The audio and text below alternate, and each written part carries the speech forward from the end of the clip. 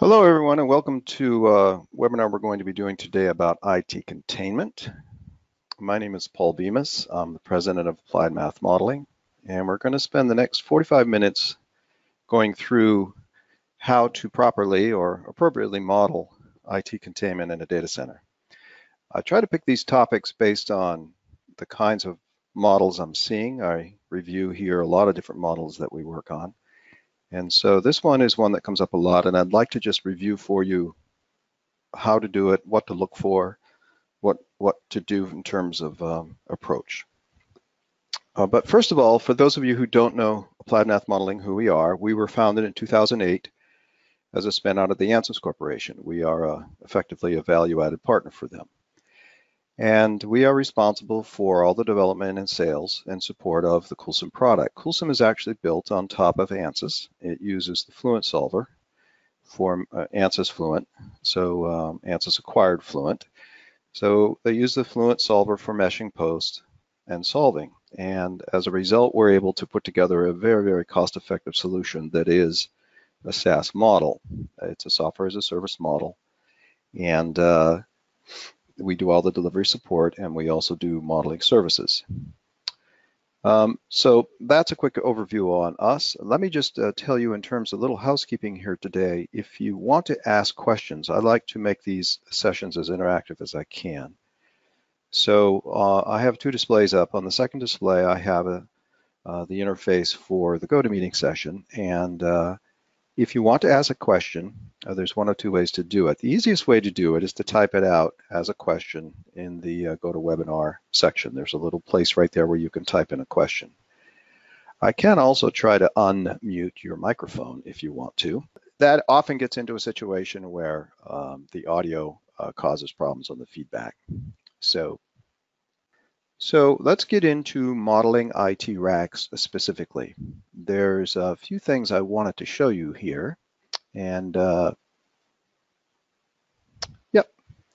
so IT racks are made up, of course, of servers. And each one of the servers has its own proprietary thermal management system. And we don't know what they are. This is a fundamental issue. Each one of them is proprietary. They're owned by the company, and they're not willing to share them because it's information that they view as a competitive advantage. The power consumption of the server is correlated to the speed of the airflow through the server. In other words, the higher the density of the machine, the more air you have to push through it in order to keep that thing cool. So it is a challenge to try to cool some of these that are particularly high density. And the details of that relationship are governed by this equation.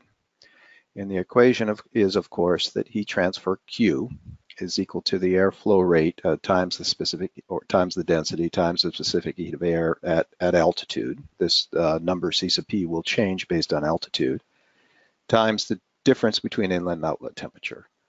So the inlet temperature is usually ambient. That's ambient air in the data center itself. Outlet temperature is the heat coming out of that rack. The specific heat and density are related to atmosphere, of course, and related to altitude, which is an adjustment you can make in the software, and that gives you your heat. And that's the same equation, by the way, that is governing the heat exchanger that's dumping the heat out of the room. So the air handler itself is governed by that same equation. Okay, and that's why the flow rates should be nearly equivalent between the two, and the delta T's should be nearly equivalent between the servers and the air handler, by the way. Now, I thought I'd also show you what's going on at the chip level. This illustration I found is a fairly good one. And there's a lot going on at the chip level that is causing the delta T's on these machines to go up. Over time, they're dumping more heat. The density is higher in this power module. And so these are actually dumping more heat than they ever have before. This equation talks about the flow rate. This is for this package itself, in particular the heat sink, because it takes into account two coefficients that are in this convective heat transfer equation. Again, it's convective heat transfer, which is the dominant equation that we use for doing this kind of work. It's dominant compared to conductive or radiant. And here we have H, which is the coefficient of heat transfer for the package itself, which has a lot to do with the structure of the package and the material in the package and so forth.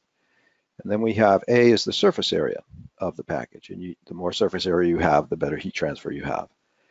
The delta T here is we're talking about the heat sink temperature, T sub S, and the ambient temperature. So this is trying to dump heat as fast as it can into the atmosphere, and the delta T's are rising for a variety of reasons.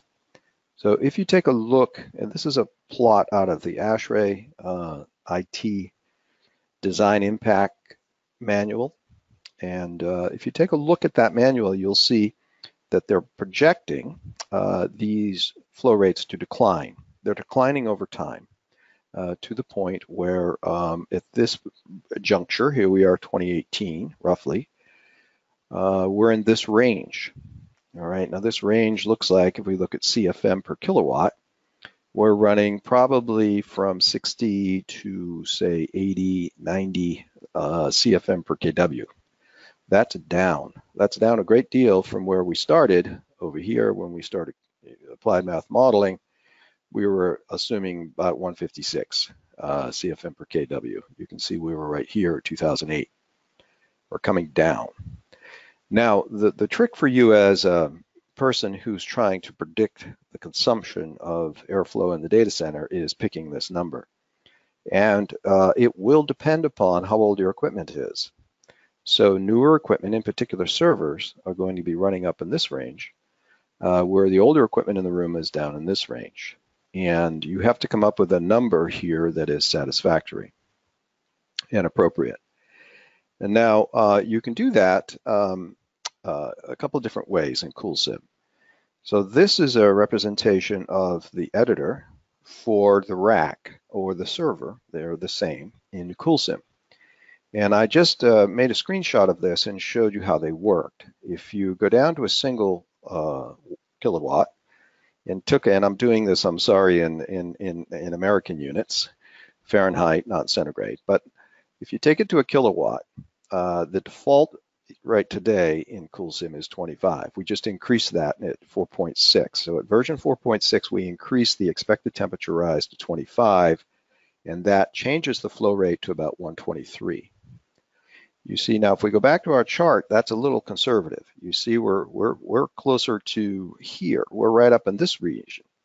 But the reason we did that is because we're not necessarily assuming that all of the equipment in the rack is new or newer. So this is something you have to pay attention to. Is your expectation, by the way, this is expected temperature rise that we have for the equipment in the room, all right? And then over here, what I did is I just increased it to 35. This is a variable in CoolSim. You can change this anytime you like. You can change it at the server level. You can change it at the rack level. But it's important to pay attention to it. I'd also like to point out here that it is correlated. As you can see, it's automatically correlated. So if I type in 25 here, I get 123. If I type in 35 over here, the flow rate per rack is 88 CFM. And again, if we go back and look, that's right in this range.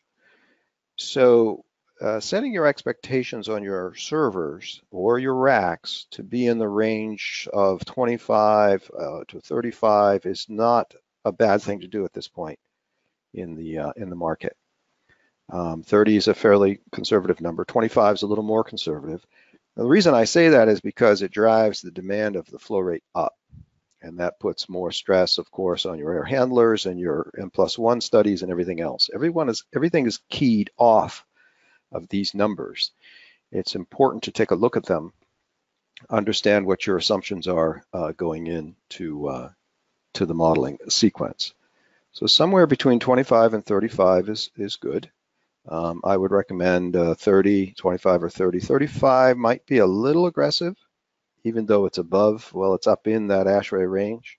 But this is done by the manufacturers, remember. This was a group within ASHRAE on TC99 who represent the equipment manufacturers. And so for new gear, this is where we are. For older gear, it's over here. So you have to understand, is it a brand new data center you're working on that has yet to be built? That's therefore over here. Is it a data center that exists and it may have a mix of equipment in it? If so, then it's a little further to the left. Okay, so that's just something I wanted you to be aware of and how it works. And I did a small run here just to show you the comparative output. So now I'm looking at output. This was a very small case. It only had about 60,000 cells in it. So we have to remember that the resolution here is fairly coarse. But I set a model up and did a run on it. I did a run a delta T of 30, expecting a 25-degree temperature rise is how I set it. And the kilowatt here was 4.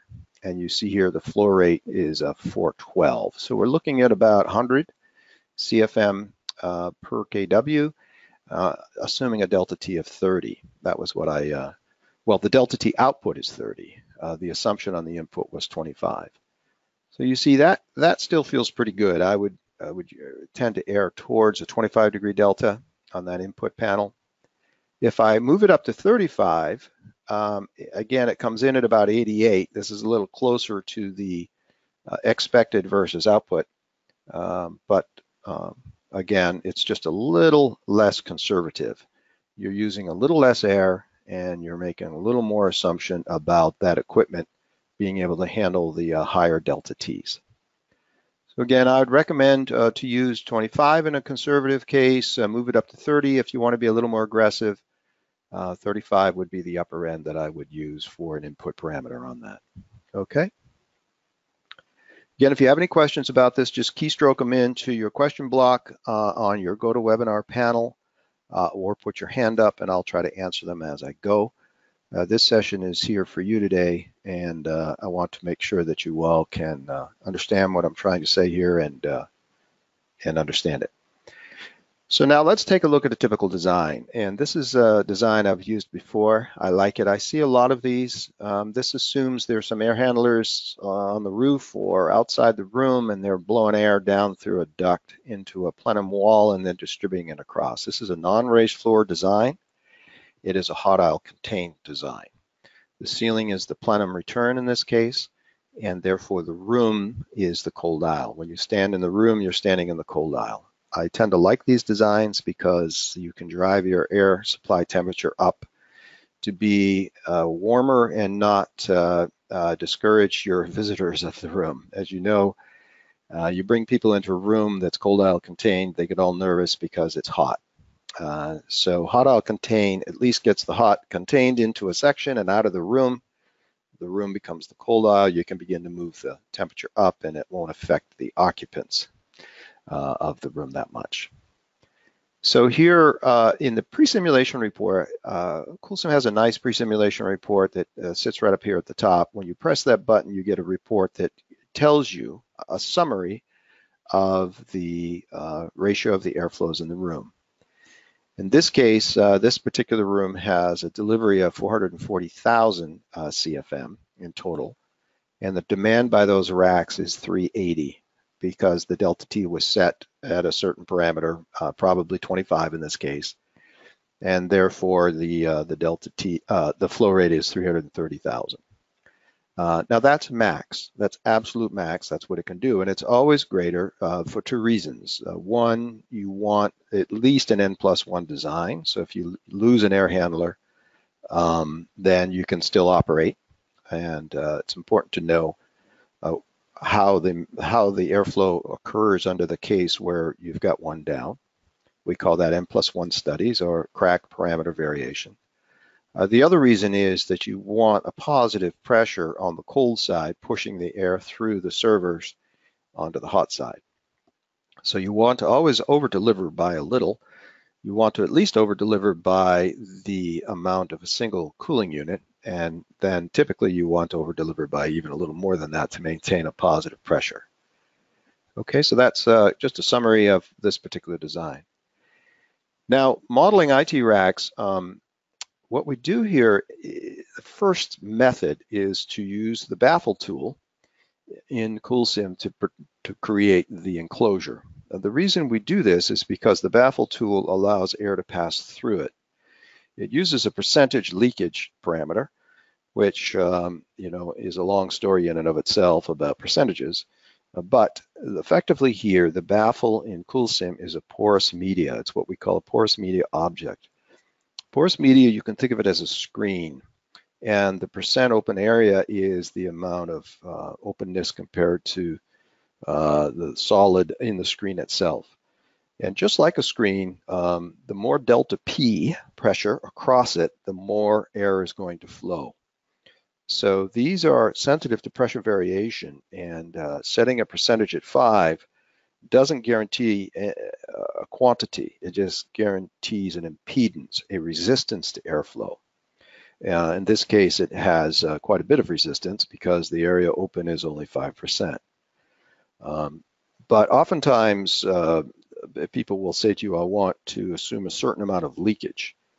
And that's where these percentages start to become a little challenging, because a designer will sometimes say, I've seen them say, well, let's assume that we have 10% leakage in the containment.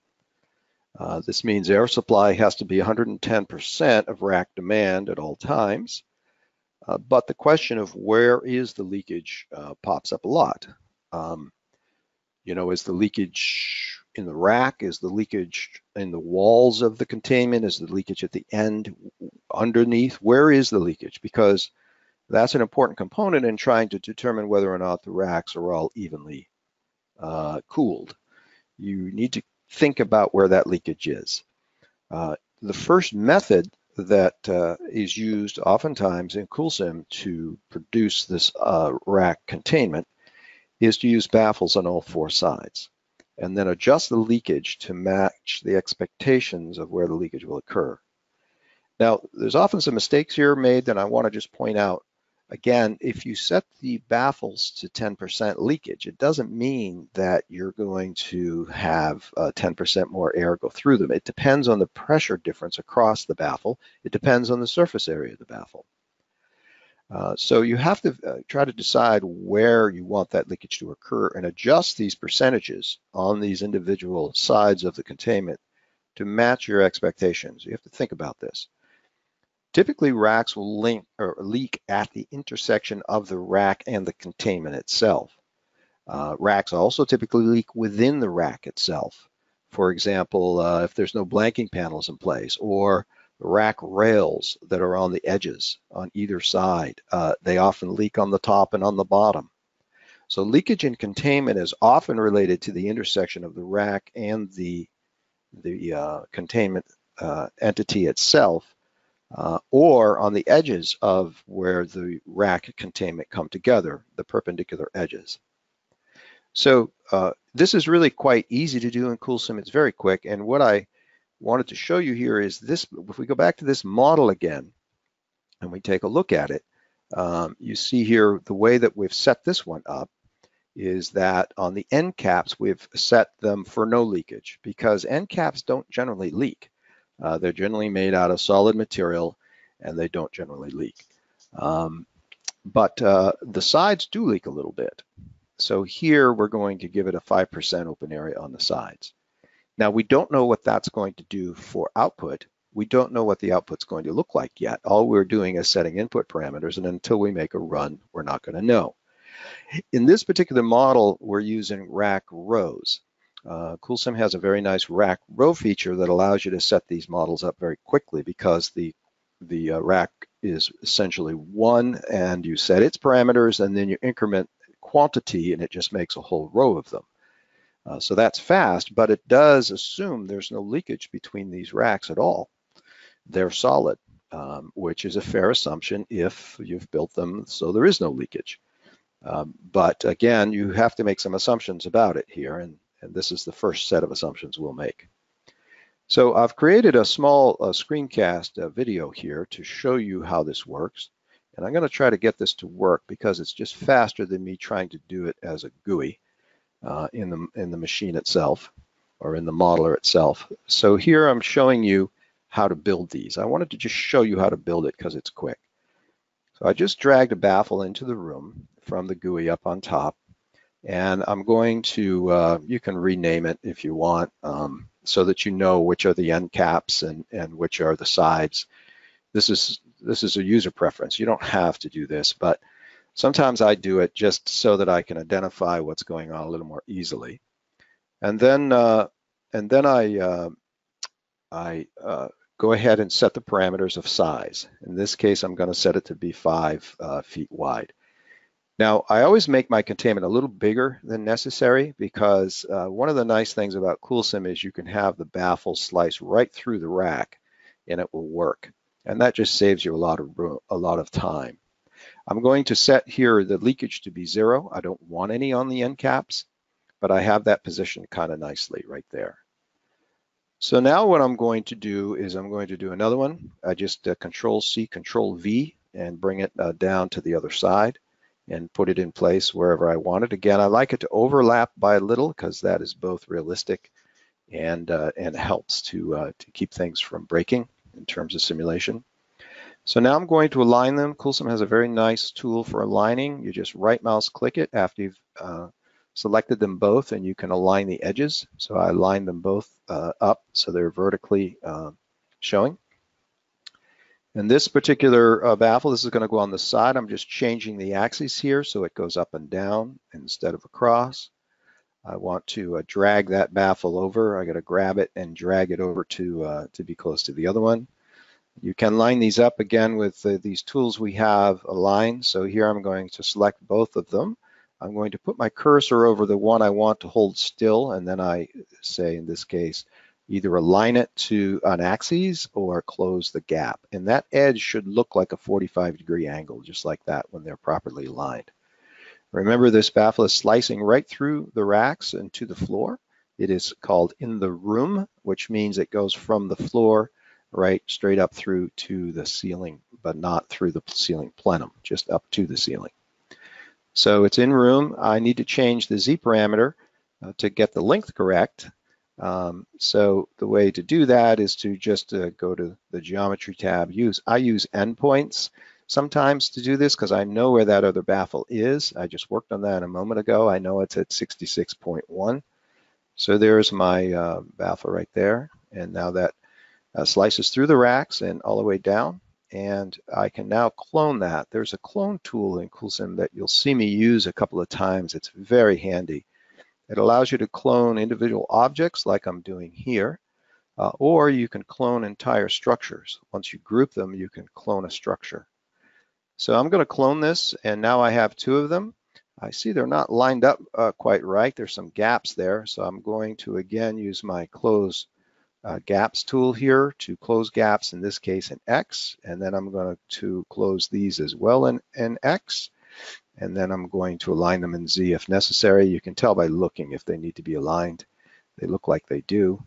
So I'm just going to align them. I'm going to align or close gaps in Z. Yep. So just line these up using either close gaps or align. Either one will work. And then you just scoot down to the other end and do the same procedure here. That one looks good. So now I have an enclosure. If we look at it in 3D, you see that enclosure comes all the way to the top. The end caps are not leaking. The sides are leaking at 5%. Now I can clone this. First, I group it. I highlight the whole section. I don't want the grill, so I just want the baffles. And I can now select it. The offset here in this particular design, the great thing about data centers is there's lots of symmetry. So I can grab that group and clone it. My offset is 18 feet in this particular design. So I just say I need 7 of them. And I want them to be offset at 18 feet. And I hit go or apply, and it lays them all in there for me, which just saves a lot of time. So now I have a contained environment, and I did it fairly quickly. Nice thing about CoolSim is that clone tool that allows you to clone not just an individual object, but of course a whole group if you want. So that works pretty well. And I also want to point out that you need to make your containment big enough so that those outlets stick through the baffle with a little bit of room, because the mesher will move them around a little bit to optimize mesh.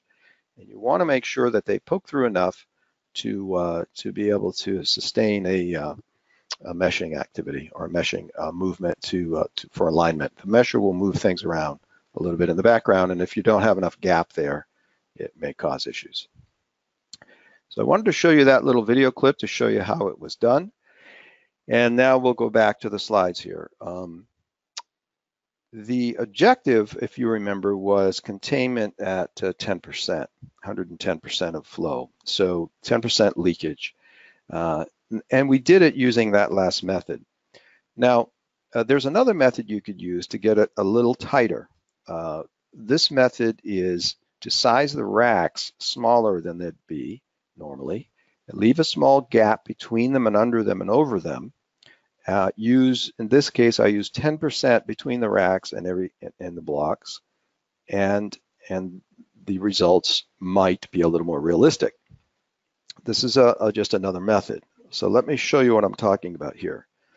Same as before, but what we did is up in this section, I put a block. Now you could use a baffle here too at zero leakage. I just happen to use a block.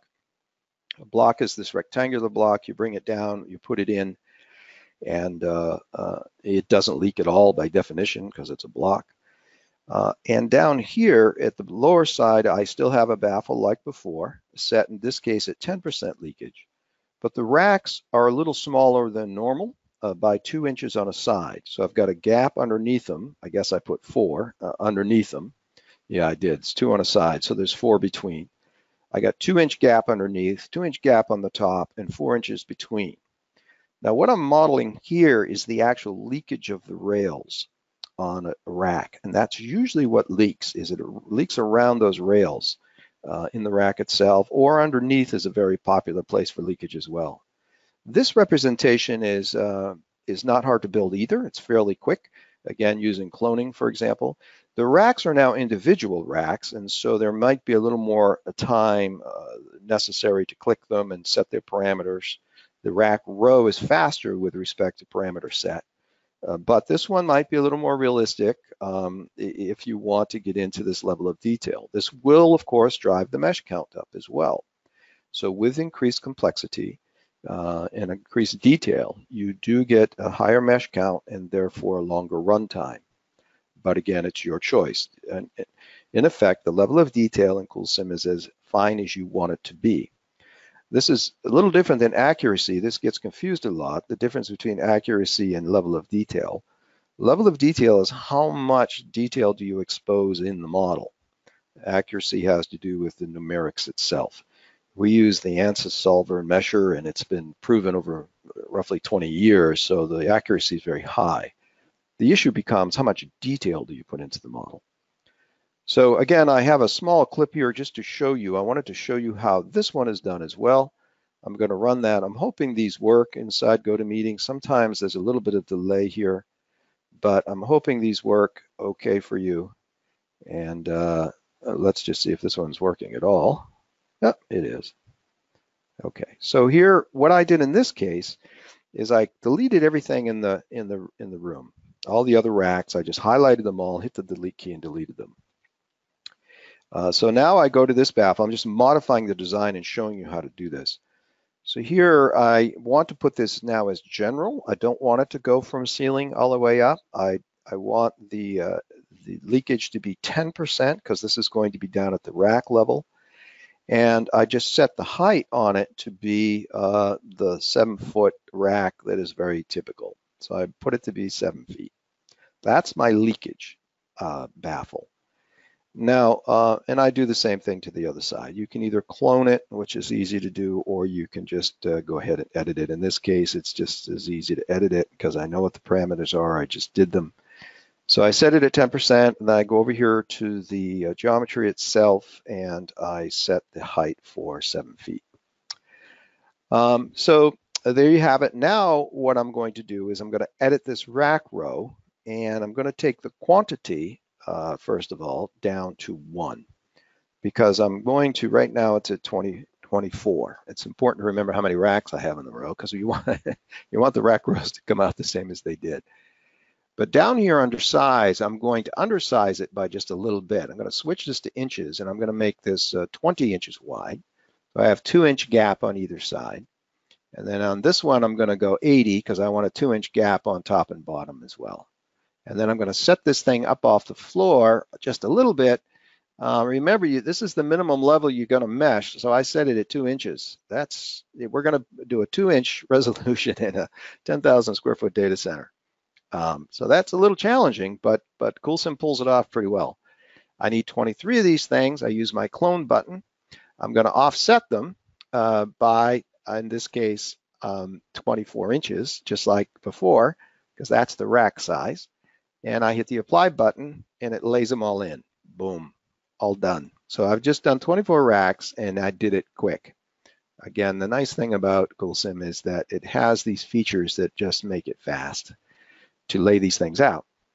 So now I'm going to do the same thing on the other side. I could either clone the one before and move it over and replicate it and change the direction of airflow, or I can just do what I did.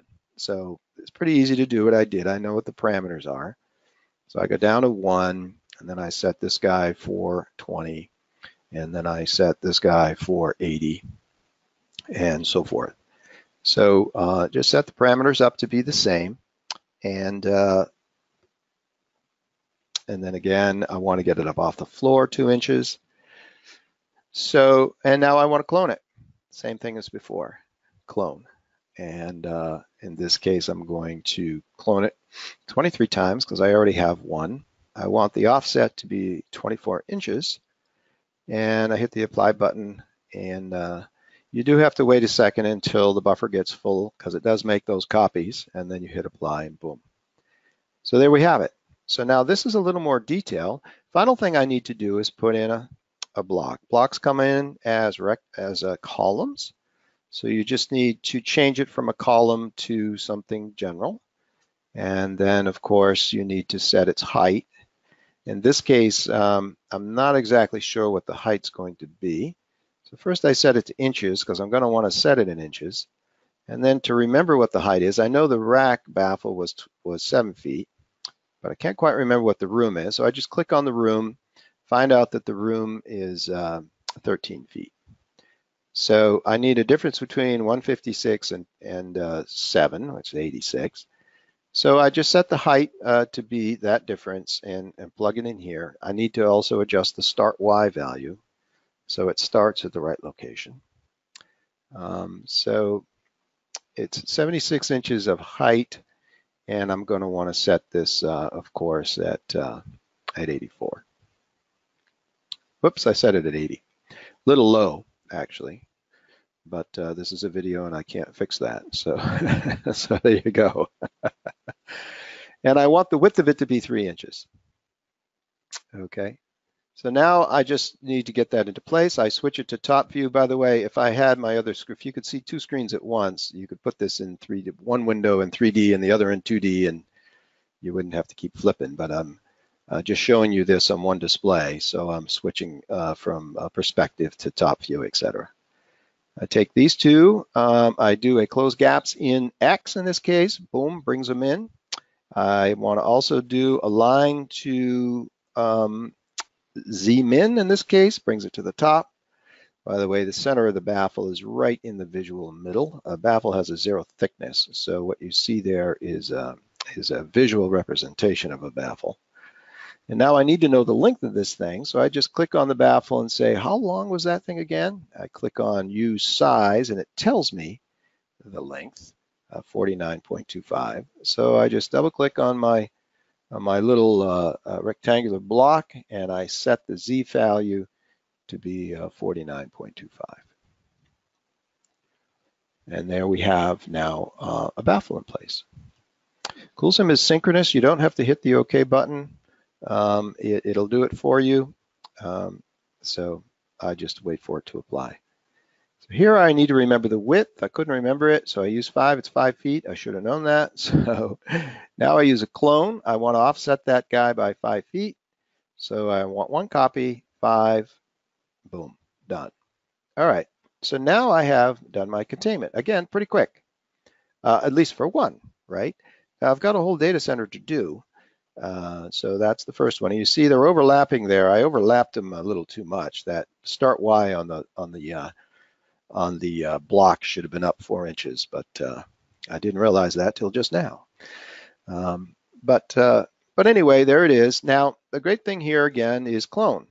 So and it is overlapped. I want to make sure my servers stick out far enough so that it doesn't get in the way of that baffle, and we have issues there. So now let me go back and show grills. And I want to replicate it. Now there's 8 of these all together.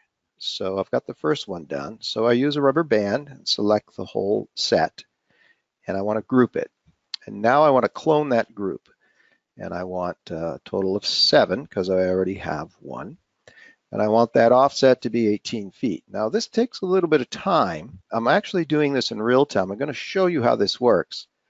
Now you see I got the count wrong. So it's telling me it's going to go out of the room. I really need 7 of those, not 8.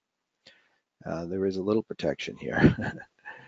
So now I want to apply that. Now the apply takes a moment because it has to take all those objects, write them off into memory, replicate them 7 times, and lay them out in this data center. And I have noticed that if the quantity gets really large, you sometimes run out of memory because it's writing these all out into memory and replicating them. So you sometimes can't do them all at once. You have to do 2 or 3 at a time or 4 at a time. Depends how many objects are in the group. But it works pretty well, and it lays them out all at once and just saves a tremendous amount of time. The other great thing about clone is that everything is perfectly lined up when you're done. You don't have to worry about alignment because the system did it for you. Now, if you remember correctly, there was a couple of racks missing here because of that column. So I'm just going to go in there and delete those. Same thing here. So I have to first ungroup. So right mouse ungroup, and then I go here and I just do a keystroke delete. And then this one down here as well. So things will stay grouped until you ungroup them. Groups can be nested as well, so you can have groups inside of groups. And the cloning all works. Everything holds up. So there, now I've got everything in there, and I can begin to do the model. So I just wanted to show you that. I wanted to show you how to do it because this is a little bit of how-to in addition. And now I want to compare results. So this information right here comes from output on those 2 models I just ran. So the question becomes, how do they differ? I ran these on medium mesh. I ran them both on medium mesh. And you see in the simple case, I was under 1 million cells. That means it runs fast. It only takes 1 core to run, and it's done in 27 minutes. Pretty quick. That's a 10,000 square foot data center, by the way. That's 11.5. So that's a pretty big room, but everything's lined up nicely. And we get 27-minute run time. But look at our leakage. Now the way to calculate leakage is here, 480 compared to 512. This is in the summary report on the CoolSim output. We're comparing 480 to 412, and therefore I've got about 16% more of air than I need, okay? I'm doing it as the 412 as the base. This is sort of my baseline. This is the denominator of my comparison. So it's compared to IT requirement in this case. Over here, this is leakage constrained just to the racks with my 2-inch gap. Now my 2-inch gap drove the mesh count up by a factor of more than 2, almost 3. Remember that. When you add detail, your mesh count goes up, your solve time goes up too. My solve time almost tripled as well. It did triple. So mesh quantity and runtime is correlated because for every one of those cells, we have to solve all the equations of, energy conservation and mass and momentum and continuity. So as a result, it takes a little longer. Now, but look what happened to the leakage. It dropped to 6%. Now remember, our baffle was set at 10% here, baffle was set at 5% over here. So the percentage on the baffle really doesn't make that much difference. It's just the amount of porosity, if that's a word, the amount of porous media that we're using. How dense is your screen, so to speak, with respect to leakage? But in this case, this looks pretty good to me. I would feel pretty good about that, 6% leakage. And it's in the location that we're interested in. So that all feels pretty good. Now, we ran this with VFD turned on, and I wanted to show you some more of these outputs. In this run, in both cases, I had a set point of 0.01 sensors. This is floor pressure. Actually, it's room pressure in this case. It is compared to room average, 0.01.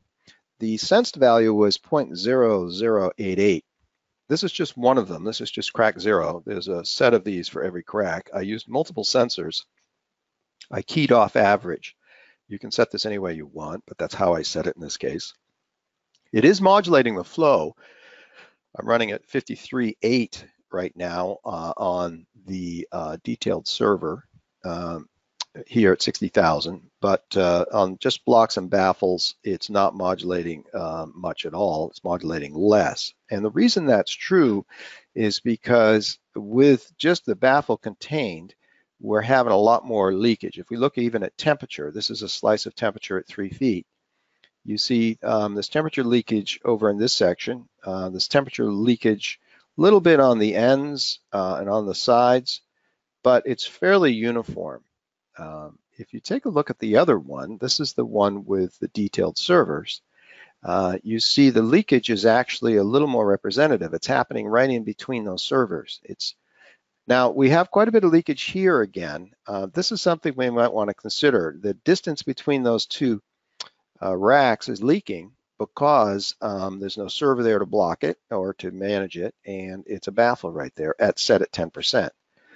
So we may want to think about that. If we don't like the way that's being represented, we could go in and put a baffle there with zero leakage on top. We could put a block in there to keep that leakage from occurring. But overall, it seems to be behaving pretty well. I'd feel pretty comfortable with these sets of results. You could go in and tighten that up a little bit and see what it did to leakage, but in general, that's looking good. Here is the pressure. This is pressure plot again. This is baffles only. And you see that the pressure looks fairly uniform, but there's not a whole lot of difference here between the pressure on the hot side and the pressure on the cold side. Remember, you want the cold side to be a little higher. So we're looking here, if we look at our plot, we're at about 0.01 here on the cold side. On the hot side here, we're a little negative. So we've got some, this is again compared to room average. So we're below room average, which is the way you want it, but the difference there is not that high. If we take a look at the model that I used with the solid containment above the racks and the leakage within the rack, again, this is at 7 feet. This is a slice at 7 feet. You see there's much more distinction. We're getting a much more uniform blue, which means my pressure is both lower and more uniform compared to room. So this again feels pretty good. It feels like a little better representation than the earlier one we did. And the reason that's true is because of all the surface area above those racks and that containment. Again, surface area makes a difference. If there's too much surface area and you've got it set to 5%, you're going to get more leakage because there's just more overall area. Here's another part of the CoolSim output. I'm only showing you pieces of it here. And I wanted to show you the volumetric flow distribution for the surface, for the grills themselves, the ceiling grills. And here you see the one way over on the right is showing the maximum amount of air going through that ceiling. Now the cooling units are a little tighter over here, so that shouldn't surprise us too much. But we're running up here at say 65,000. Notice the difference between the top and the bottom is not that high. It's only roughly 10%. So there's not a big difference across any of these, even though the colors do look dramatic. It's important to look at your scale. Now, if we use the other method where we've got the blocks above the rack, and we're using distinct racks in this case, then you notice it moves. It moves over to here. But again, the difference between these is not that great. Again, we're talking about 3 on 6. So we're talking about 5% variation roughly across that entire set. But they do move. I mean, it does make a difference on the results when you do it this way.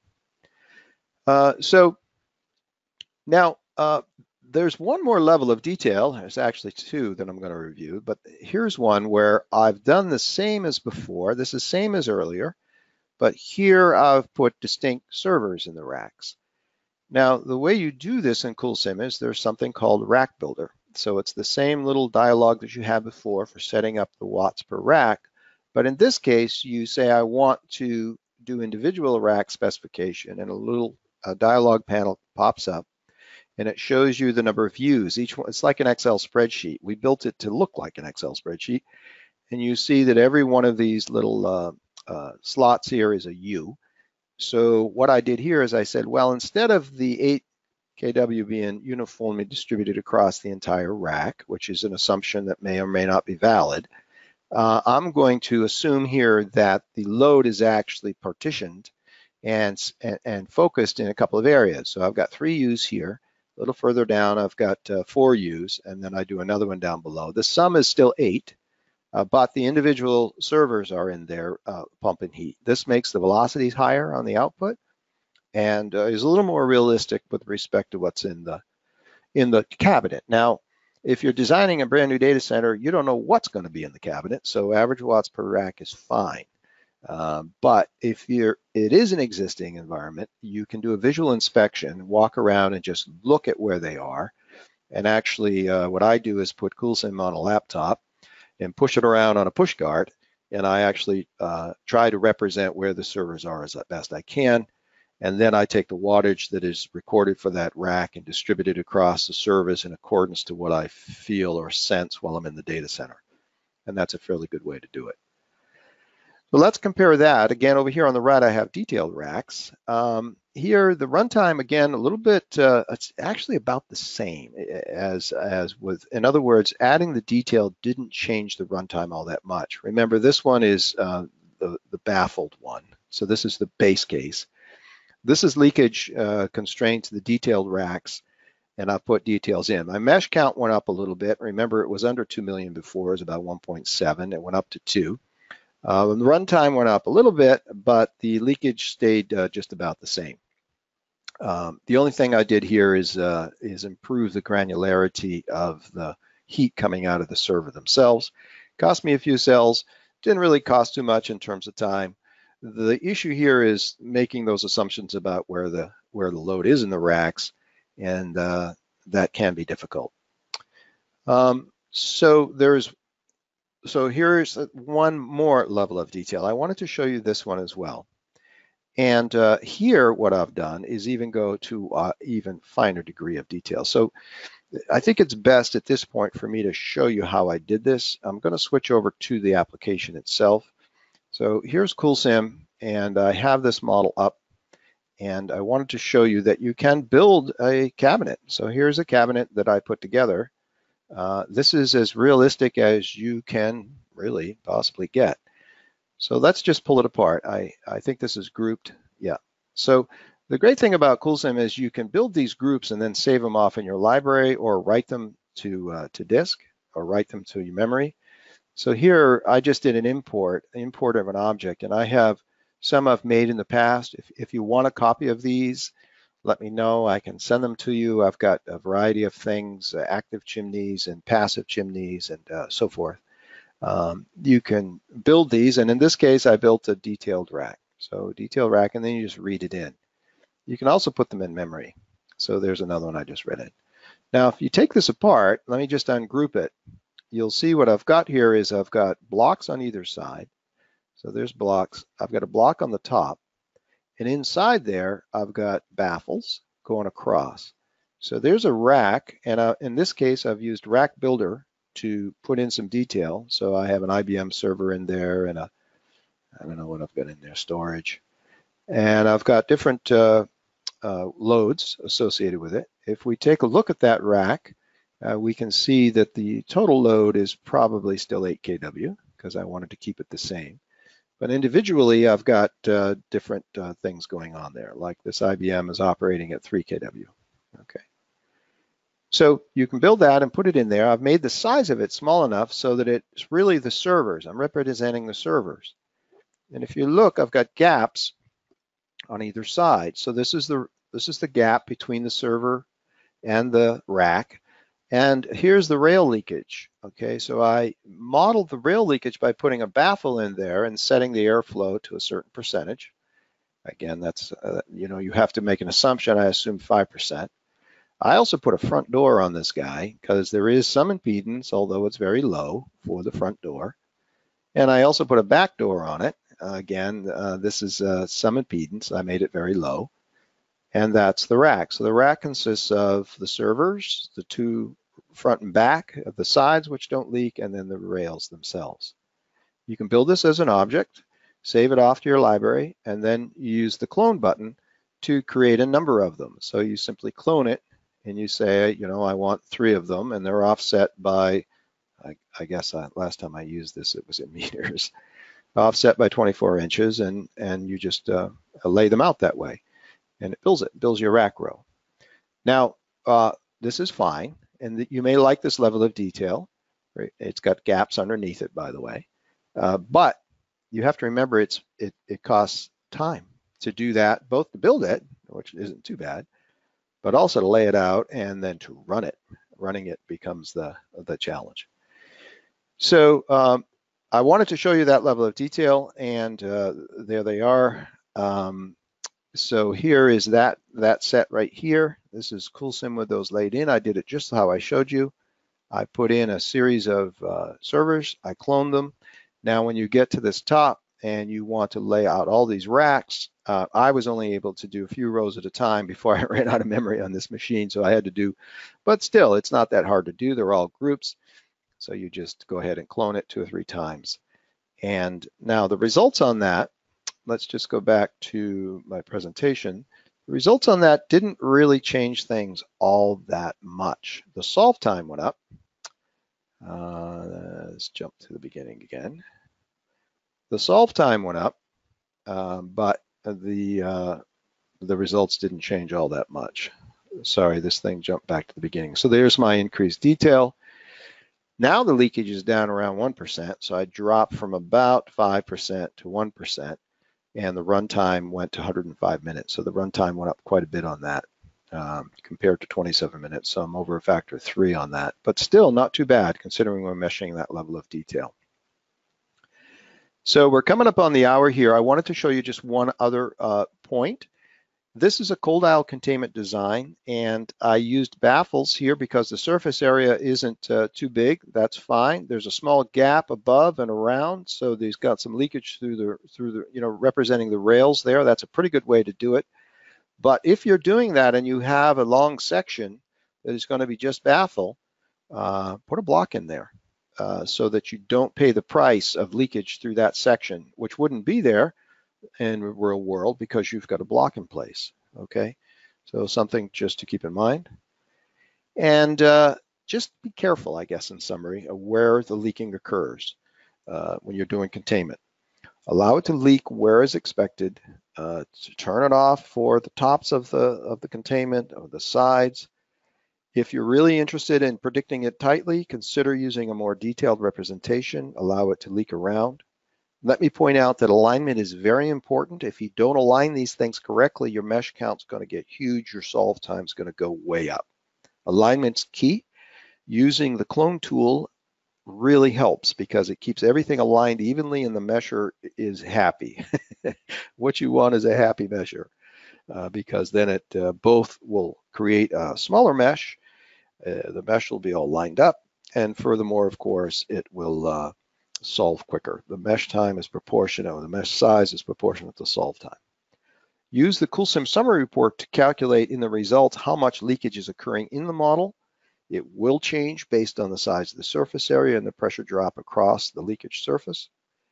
And if you have any questions about any of this, let me know. I do have time for questions at this point.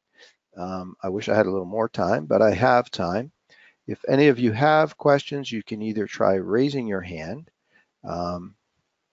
or you can try typing it in.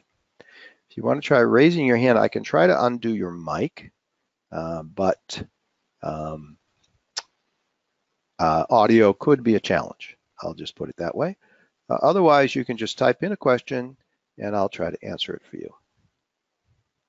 So it's yours at this point to ask any questions.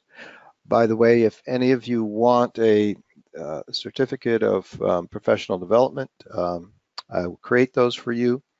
I know that's part of your certification sequence, and we can produce those for you on demand. So I'm just going to here look for any questions we have. I don't see any. I hope you were able to see all of this. I hope it came across clearly. I tried running a couple of animated sequences here. Those don't always show perfectly on GoToWebinar. I apologize for that if they didn't come through clearly. If you have any questions, you want to reach out to me, my email address is right there. I do have one question. It says, how can I change the color of the baffles to be transparent? Okay, that's a user question. Let me just show you that. Anything in CoolSim, let me just drag in a baffle. CoolSim has a parameter for transparency and color. Now, you have to remember to scroll down, and it's down there. Sometimes people don't remember to scroll down. I mean, this is true on crack units as well. If I drag in a crack unit, there's also a place to scroll down, and there's some stuff down there that you might be interested in. Like down here is plenum extension and plug fans. And so remember to scroll down. In terms of transparency, it's the fourth one right here. By the way, you can always just right mouse it and nearly hide, and it will take it to 50%. Okay. But there's also in the editor itself, if you scroll down and look for color, you see it's at 0.2 right now. You can change that if you want. You can also change the color here to whatever, green. Okay, and then you can change the transparency to 0.5, and it will make it transparent. Or you can drop it down. It was at 0.2. It was nearly visible. So you can make anything you like transparent. Okay, so that was one of the questions that came in. Don't know if you explained before. Can you tell the delta P in access of floors, ceilings? Can you model delta pressure and access floor and in ceilings? I think you're talking about leakage on the floor. Yes, you can model leakage in the floor on CoolSim. Tile leakage right here. So you can, again, put in a certain amount of leakage for the floor. For the ceiling, I don't have a leakage parameter for the ceiling. I know ceilings do leak. So if you're doing a ceiling and you want to model the leakage, you can do it a couple different ways. One of them is to, let's put a ceiling plenum in here, and you can drop a big ceiling grill in and let it leak. That's one method. So here's a big grill, and these are, again, just leakage parameters, so you can set the leakage to be whatever you want. The other way to do it that I've done for multi-level data centers is don't use the ceiling feature. Use a baffle, set the baffle for, the Z axis, get it up off the floor to where you want the ceiling to be, and then set the leakage on that. So yeah, you can do it. There is a way to do that. So I'm afraid that's all I have time for today. I'd like to thank you for attending, and just reach out to me if you have any other questions. Thank you.